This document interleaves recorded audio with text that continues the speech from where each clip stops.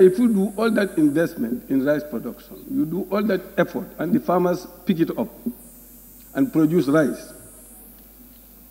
But at the end of the day, there is no protection for the farmer or his produce from the wildlife, and the wildlife comes and eat everything that the farmer produces. It's like, what is the essence of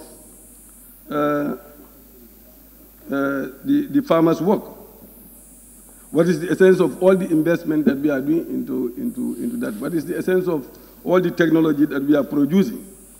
Honorable Speaker, we had this GIAP, Gambia Environment Action Program, that was from 2009 to 2018. But it appears there was no program that was going on, because one of the recommendations, I'm just limiting myself to this wildlife issue, in that document is for harmonization and coordination to be done between the communities where there is wildlife and they are not in protected areas. And we know, for example, the hippo is in freshwater area.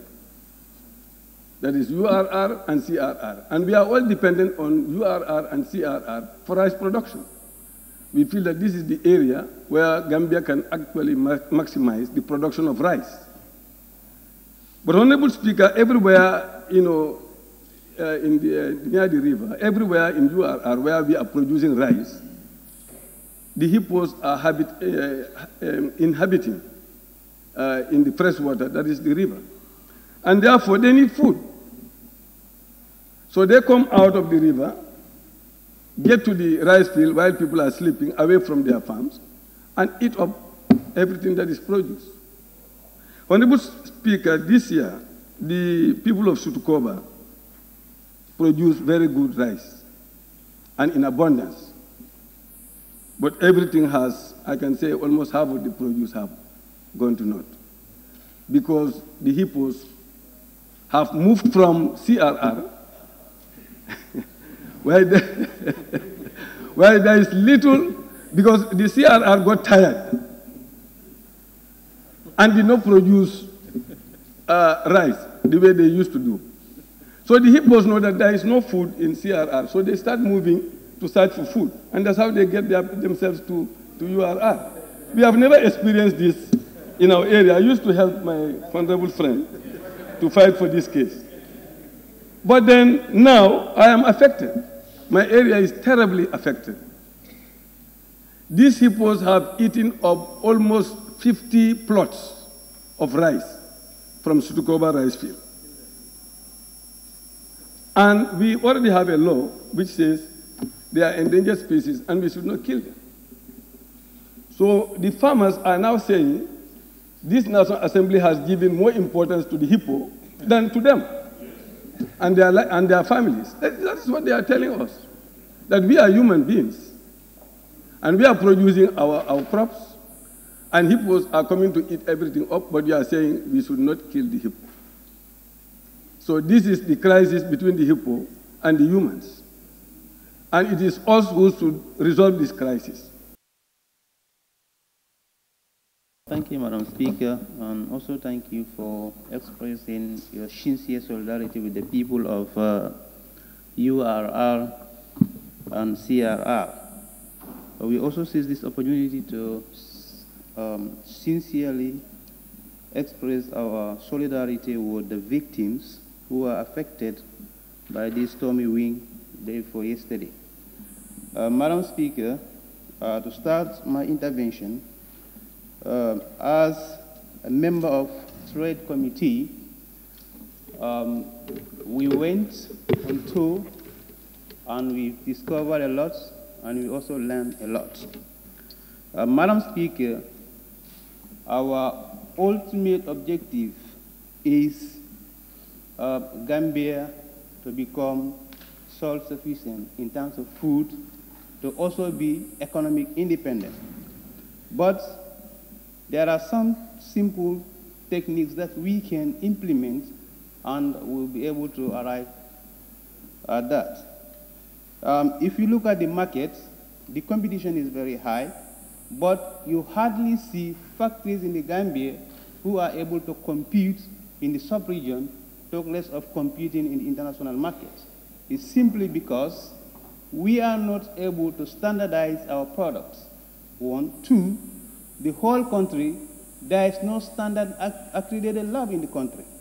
Apart from ICT, when we will be able to mobilize our domestic resources, that will earn us even to a stage where the executive will not bother themselves again to go and attend donor conference and what have you.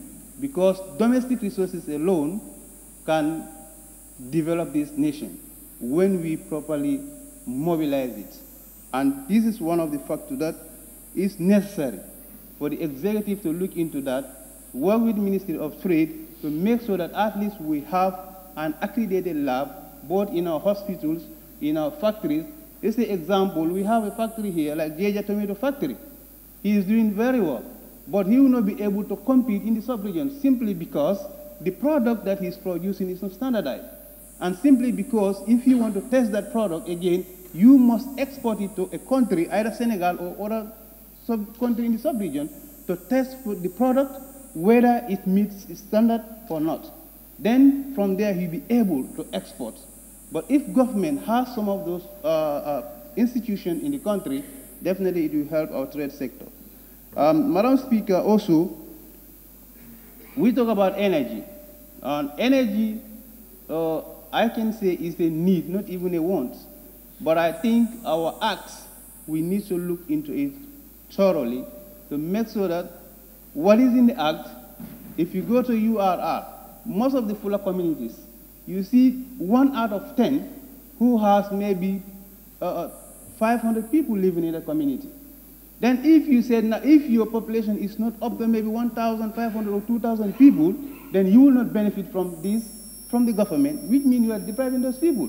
And the same thing happened also in our Water Resources Act. You go to URR, go to Sandu, there are hamlets. They need clean water, but because of the size of the settlement, they are deprived. They said if your people don't, if the inhabitant in that community is not up to 1,500 people, then you will not get this. Simply because I went there, I asked them, they said, yes, this is true, because when the system has a problem, they will not have means to repair. I don't think that should be an excuse. They are paying their tax. If they don't have means to repair, then how about the local councils who are collecting tax from them? I think those people need not to be deprived. If that's the case, and that remains in the act, honestly, if you go to URR, 85% of the communities will not drink clean water because of the size of their village. So I think if the executive are not looking into that direction, Madam Speaker, you will help us make sure that we have an institution in this assembly that will guide the National Assembly members to come with private member bill to amend some of those acts so that our people also get what they should get from the national cake. If not, then still now it will remain like this. They will not have means to drink clean water. Madam Speaker, for still the electricity issues, like water, in Sandu we have only 2 villages. That is Diabu and Dasland. They have other big communities that definitely need, and they have the means to buy from NAWEC, if NAWEC is able to give them the supply. So, Madam Speaker, also, when we come to this area of steel business, I think National Assembly, to establish an institution, they are established to serve for a purpose. But when we enact and establish an institution, that institution is not serving the purpose that it is meant for, there's no need for the National Assembly to enact a bill or a law to establish such institutions. Like if you go to the business sector, we have the Act of National Assembly. There's a provision that gives power to the ministry to establish an institution called GPPA, an institution called GAIPA. If those people are bypassed in terms of business, Madam Speaker, there's no need for us to come here and argue again. We have an institution that should oversight actual government projects. The GAIPA example. The fact is, in some countries, GAIPA should have a representative in the executive whenever they are meeting for business or whenever they are meeting over an investment issue. Because GAIPA is there to advise the executive what they're supposed to do. GAIPA is there to advise the president in terms of business or investment. But if they are bypassed and GBPA is bypassed, then we just hear that contract is awarded, contract is awarded. I don't think that will tell well. So when institutions are established by act of parliament, it becomes a law, it should be respected. If we do not respect them, there's nobody who will respect our institutions. We must make sure that we give that due respect to the institutions. Whenever business comes and investment, they should be put in picture and they'll be able to advise the executive, advise the president to avoid what has happened here. We all know something has happened in this assembly here, but we didn't notice it and we passed that bill. Had it been we have a checklist and check all this, whether it has passed through some of these stages, then what we found ourselves will not be. So I think we all need to be very careful in that area. Madam Speaker, the Honorable Minister for Works is here. Last year, or year before last, we made a promise that we will go to Sandu. And yet still, the same thing that he knew, I knew, there are feeder roads in Sandu, they have never been assessed. So we are appealing to the minister, coming his next door, please reach Sandu and see these feeder roads yourself so that you can send your team there to assess them and also include them in your next list that you'll be providing or constructing feeder roads in the regions. Thank you very much, Madam Speaker. Thank you, Honorable Member for Upper Fuladu West. Okay, Kantora. Thank you very much, Honorable Speaker, for giving me the floor. First of all, I want to recognize the presence of the Cabinet Ministers here in presence. I also equally thank your office, through the office of the clerk, and the entire staff of the National Assembly for making this second ordinary session a fruitful one. Equally, I want to also extend my sincere thanks and appreciation through to the government of the Gambia through the Ministry of Lands and Regional Government for the recent land allocation to MPs in this parliament. Is well appreciated and it's also really welcome. Thank you so much, Honorable Minister of Lands and Regional Government, for that statesmanship. I equally want to register my dissatisfaction and disappointment through the Office of the Clerk for not adhering to Clause 87 of the Standing Orders. That is, there is a majority and a minority leader. We've seen members call themselves Deputy Majority Leader, which has no legal base or which has no reference to the standing order. I don't know where they derive their powers from. And as far as I'm concerned, it's very legal for you to recognize yourself and call yourself as Deputy Majority Leader and a Deputy Minority Leader. And I think it is been captured in the revised standing orders. As of now, it's very illegal to recognize such, and it's very legal for someone to call himself that position. I've seen it has been recognized by the office. And equally, as a concerned citizen of URR, I'm also calling on the NDMA not to only sit at the comfort zone of their offices, thinking or relying on MP's report, relying on the assessment done by the fire service and police report. They should be on the ground to assess and ascertain the level of destruction so that it can really inform them, because I believe that without an adequate information, you may not be able to make an informed decision. So for them to make an informed decision, they should also be opportune to go down there to assess the scenario so that it can also give a sense of direction for them to take a decision that will actually commensurate to the damages caused. We have discussed, I and a member of Woolly West, that from here we will really engage them and pass by the office to take a proactive step in addressing the system. Equally, I know efforts has been done in terms of the caste system in URR. It's really a concern, particularly in my constituency, Kantora. It existed in two villages, that is Garawal and Koina. It's rather unfortunate. These are, the same tribe, the same people living together in peace and harmony for decades or centuries. I want the government to really fast track or take a robust move to make sure that they give a lasting solution to the problem in URR.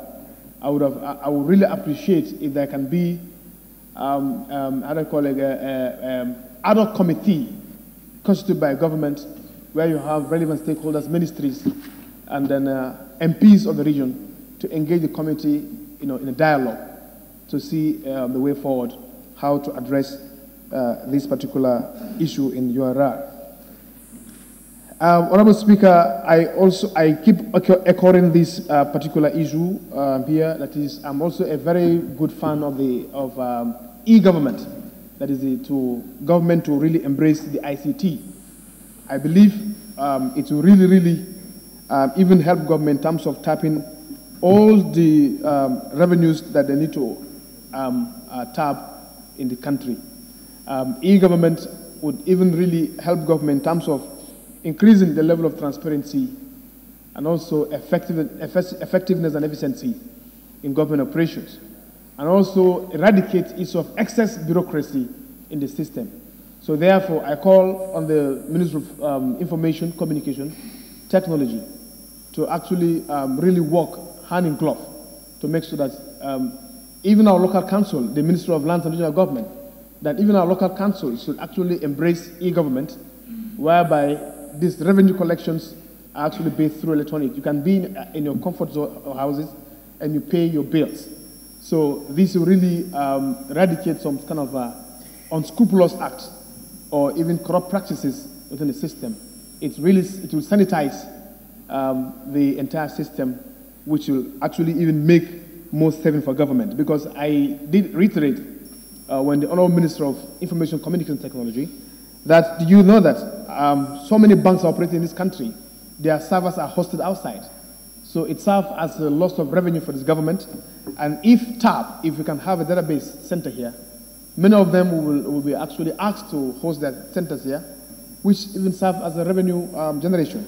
Likewise, he also mentioned about the calls and the voice calls and the megabytes. Government has no tracking device, to ascertain the number of monies to be paid to government. So these are some of the revenue leakages. So I call upon the minister to actually really fast track the migration for government to migrate to digital in terms of the normal manual process. Thank you. May I at this point please recognize the presence of Her Excellency the Vice President. Your Excellency, you're welcome. And then I'll call on any honorable member to move a motion that we sit beyond 1 o'clock. Well, you see, we are still learning. We thought that it's still the usual procedure, adjournment debate notwithstanding. But I'm just being informed by the technocrats that for adjournment debates, you don't need to move a motion to extend the sitting beyond 1 o'clock. So under the circumstances, we can proceed. And then I'll call on the honorable member for Basse. Thank you. Thank you very much, Honorable Speaker, for the opportunity. Madam Speaker, I want to join my colleagues of Upper River Region to really thank you and thank all our colleagues who has expressed solidarity. And we do extend our sympathy to all those who have been affected. Honourable Speaker, I want to begin with our engagement with the Honorable Minister of Finance and Economic Affairs. Honorable Speaker, as National Assembly members, the tool that you use to work with is the Constitution. And the second tool is the standing orders. And whatever we are doing here, it is in line with the Constitution. Whatever you want to defend, it is in line with the Constitution. The Constitution of the Gambia 1997 Constitution, Section 152, with your permission, Honorable Speaker, reads that annual estimates and appropriation bill, Clause 1.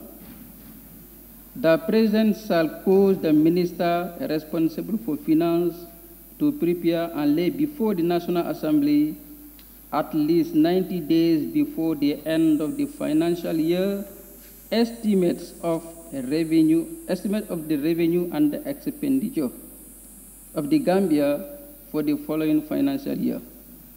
The estimates shall include any estimate which under the Constitution are to be submitted directly to the President by the Chief Justice or any other authority for presentation by the President to the National Assembly. And Clause 3 says, when estimate of expenditure have been approved by the National Assembly, an appropriation bill shall be introduced in the National Assembly for the issue from the consolidated fund or of the sum necessary to meet that expenditure, other than expenditure charged on the consolidated fund under separate votes for the several services are required and for the purposes specified therein. Honorable Speaker, when the government, the executive,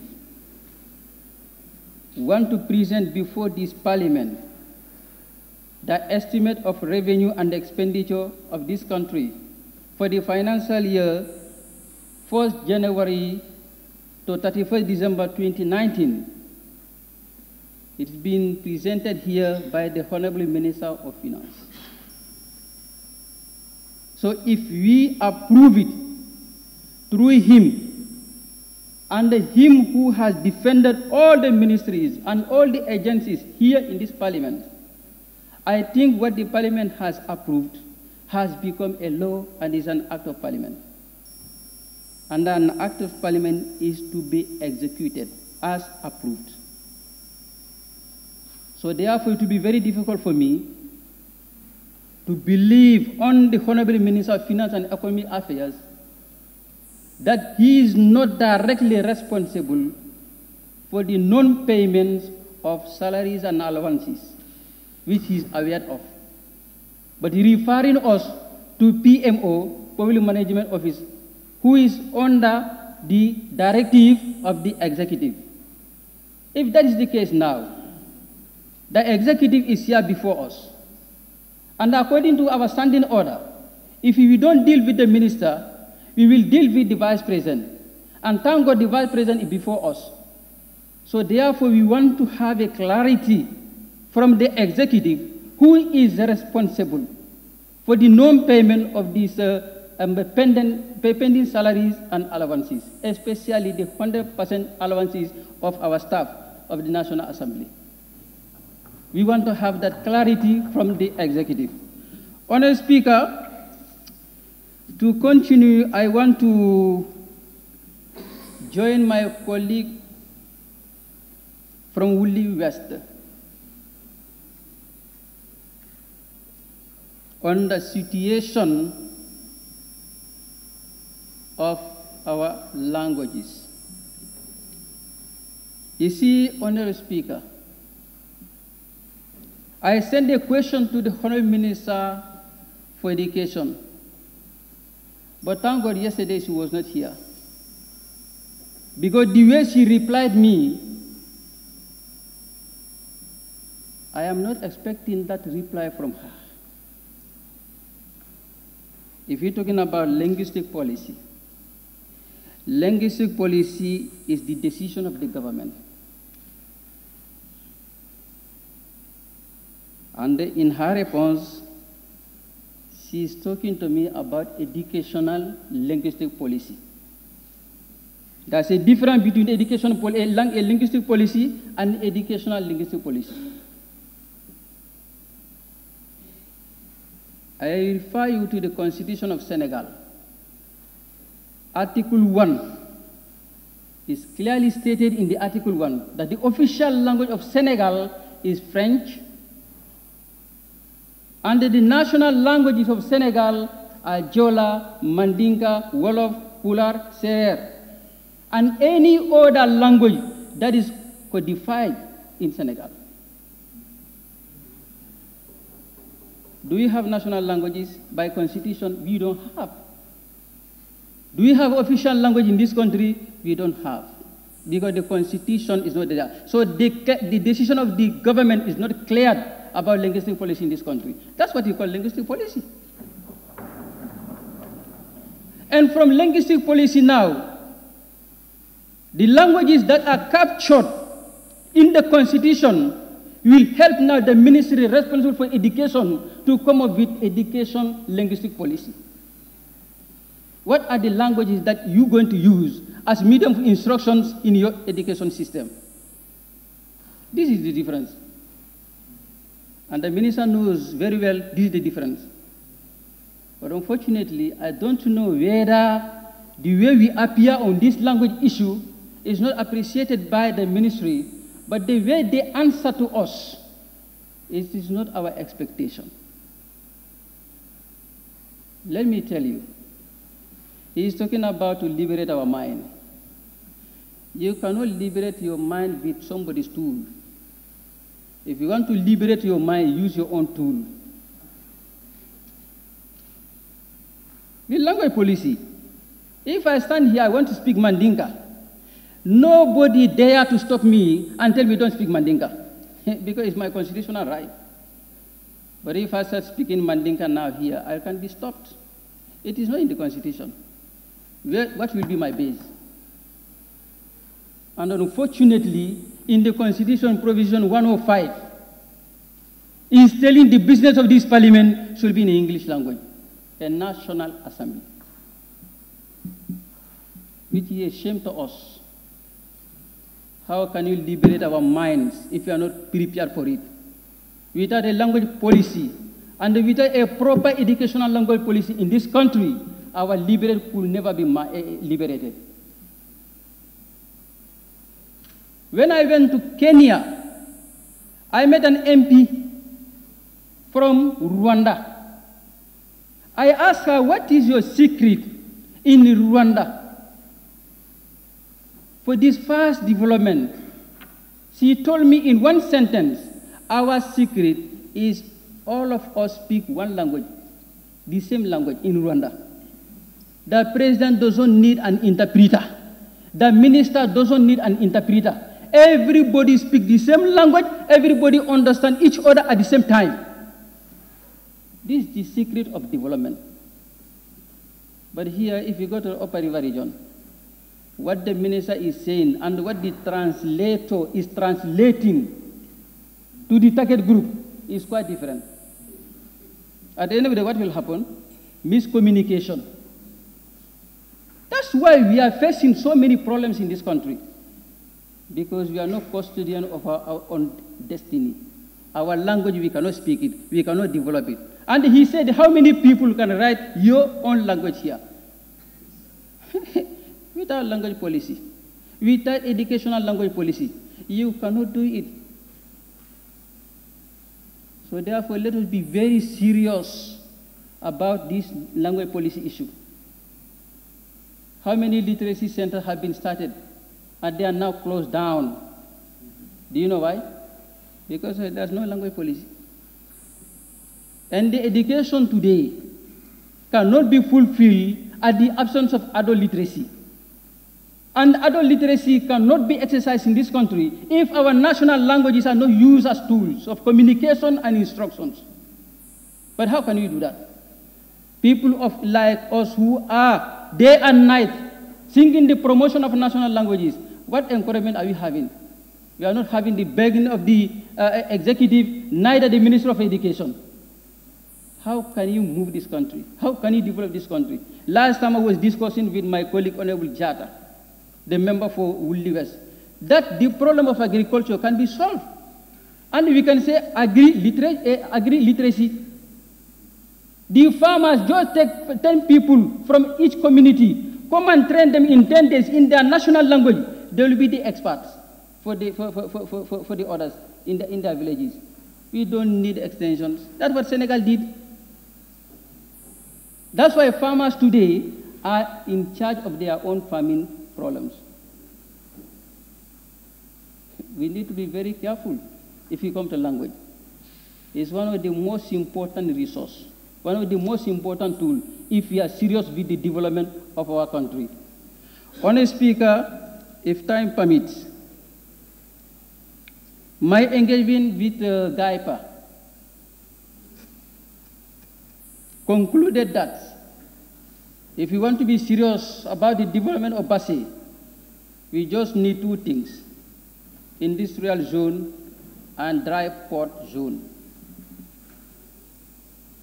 So I want to engage the Honorable Minister for Lands and Local Government. What is your take in that? Honorable Speaker, in the sub-region, there are two cultural events that are material as far as sub-regional integration is concerned. That's SAFRA and the FISO. And the SAFRA is a French acronym, Une Semaine d'Amitié et de Fraternité, which is happening between 6 countries within the sub-region: Mauritania, Mali, Senegal, the Gambia, Guinea-Bissau, and Guinea-Conakry, represented by their borderline regions. And they meet to discuss issues for integration. Will you have about 3 minutes more? Thank you.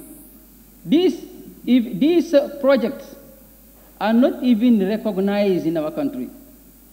And this time, when I was at Abuja, when I met the Commissioner on Free Movement, Trade, Custom, when I explained this project to him, he told me, "Did your National Assembly know about this?"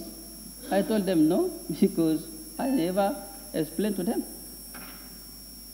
And this is one of the tools that the entire sub-region can use in order to foster sub-regional integration. So therefore, I'm bringing that to your attention. If you need more lecture on it, next time I could be prepared for that, and I'll give you the lecture for you to understand what is SAFRA and what is FISO. FISO is a Festival International Soninke. It is also taking regional character. Honourable Speaker, finally, peace and stability. We need peace and stability to develop our country. And if we want to preserve peace and stability in this country, we just need tolerance and dialogue. Any activity that we have to do in this country, let us make sure we do it within tolerance and we do it through dialogue. So, Honourable Speaker, with this few remarks, I want to thank you sincerely for giving me that opportunity. I thank you and beg to resume my seat. Thank you very much. Thank you. Honourable Member for Upper Fuladu West. Thank you very much, Madam Speaker. First of all, I would like to thank the honourable members who have, in their interventions, expressed their solidarity with the people of CRR and URR who are affected by these devastating storms in the past few days. Thank you very much. Madam Speaker, I would first of all would like to start my intervention with the issue of Banjul Breweries Limited. As rightly said here by the Honorable Member for Banjul North, the issue is becoming to a point where the intervention of this National Assembly is very much needed to reverse the situations if at all we want to quickly and swiftly come to an amicable solution. Today, as he mentioned, there is a protest going on around the Westfield area by the staff of this company, showcasing their frustration and plight in what is going on with their company. Yes, rightly so. We ratified a bill during the last budget speech where proposals were forwarded by the Minister of Finance and Economic Affairs for tax increments. One of these taxes now was the excise duty tax on locally brewed alcohol beverages. But since then, what has come to light now is the adverse effects of this law or policy, which unfortunately is both a national shame, but also a shortcoming from our side for not doing justice by scrutinizing those proposals further. But it's never too late. Our economy right now is hampered by this decision because the objective of these tax increments was to raise more tax. Banjul Breweries is contributing about $135 million a year to the local tax, which is more or less like our budget allocation as a National Assembly. And I understand the minister has a job to do to raise more taxes to meet the demands of our development agenda, but it should not kill other companies or institutions within the country who are already here, and in Banjul Brewery's case, over 42 years. Our efforts to make the Gambia, we want to make the private sector as a country the engine of economic growth and job creation, and also, more importantly, to make Gambia an attractive destination for foreign domestic investments. But unfortunately, I think this objective is defeated because Banjul Breweries, being a flagship of a French company, is threatened to close. And as we will all accept, the French are very generous to our national development plan. So this is an issue, I think, which is bringing more problems than solutions. So today, not only jobs are threatened, but also there is a low income collection, tax collection, due to the low productivity of the company, because their sales have dropped by an average of 35% month in, month out since January this year. And just last month, during my research,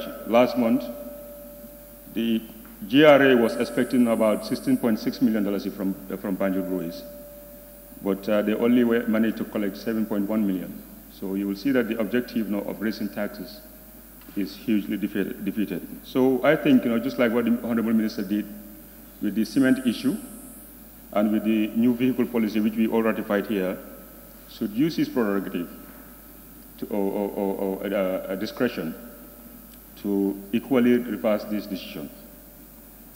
If not, I think he should engage the National Assembly forthwith to be able to address this issue without further delay. Honorable Member for Tumana. Honorable Speaker, for giving me the floor. I will equally join my colleagues to thank your honorable office and the rest of the parliamentarians who are in solidarity with the people of Upper River region and that of the people of the Sierra region. Honorable Speaker, I will also use or seize this opportunity to thank the Honorable Minister for Water Resources. I engaged him on the windstorm that hit across the length and breadth of Upper River region, which my constituency is not exceptional. There is a particular community in my constituency called Kulari Dembanyuma with a population of 6,000 to 7,000 people or inhabitants. They were using 5 tanks to supply at least a potable drinking water in the community. But as I am speaking to you, 5 of those tanks were heated by the storm. And as I am speaking to you, there is inadequate water in that community, and his office is aware, and he already sent a team to do an assessment, and I believe they are going to at least help the people of Kulari Dembanyuma. So thank you for that, Honorable Minister. Honorable Speaker, I have a series of issues on my list here, but I will just prioritize. The first issue is the poor road network in my constituency. I have been saying this here, that my people have a lot of difficulties in terms of accessing markets, in terms of accessing schools, in terms of accessing